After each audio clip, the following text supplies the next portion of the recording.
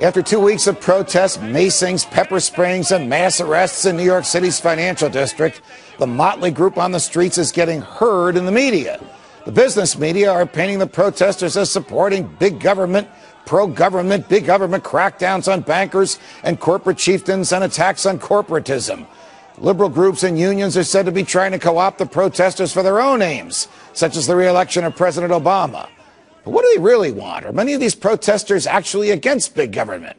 And can anything or anyone quell this chaos?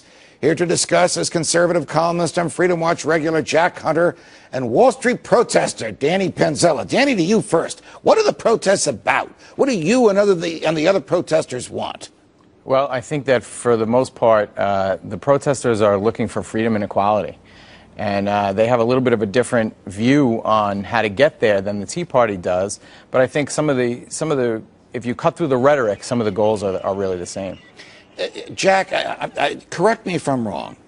Some of these protesters are progressives that want more big government. Some of these protesters are libertarians that want more freedom. Some of them don't want capitalism. Some of them do want capitalism. How do you size this up? Well, that's the problem. I've been trying to size it up. I've seen some people who have problems with the Federal Reserve. Well, as a conservative, I could certainly appreciate that. Libertarians appreciate that. I see people who think Barack Obama's wonderful and people who think we need more government, that we need free health care and free education. So, no, I'm not okay with that. My question is, what is the message? I don't hear a clear message. I think there's some good intentions there, but I'm not sure what's going on. The protests which have spread today to Boston and Los Angeles that for 2 weeks have centered on Wall Street, the financial capital of the world.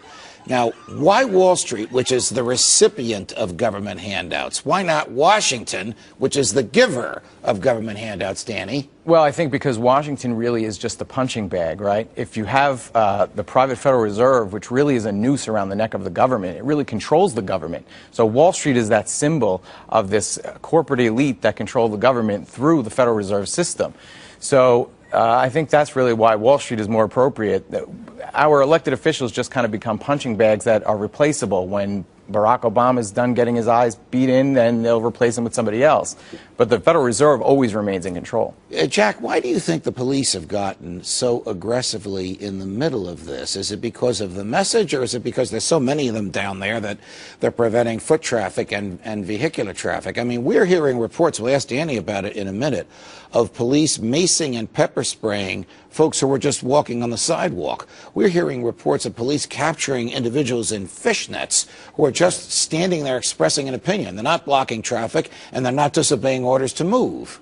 Well, there's never any excuse for violence by the police or anybody else, especially if the protesters are being peaceful. If that wasn't the case, maybe it'd be a different dynamic. But from everything I'm hearing, it's been peaceful protests with some questionable police action. So I agree with you. I have the same concern. What happened with this incident on the Brooklyn Bridge? Did the police lure the protesters on the bridge only to arrest them, or did the protesters genuinely prevent vehicular and pedestrian traffic from using a major thoroughfare in New York City, Danny? Well, at one point, the police escorted the protesters right onto the bridge. They had a line in front and a line in back.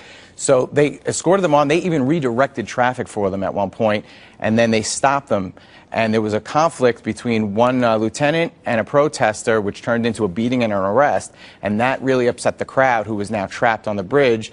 And, you know, when you upset a crowd like that of thousands of people, there's going to be problems. So I think that they use that as an excuse. And I believe an NYPD official made a statement to that effect, that it was a planned trap. Yeah. Do you think the protesters could agree on one thing? They don't like corporatism.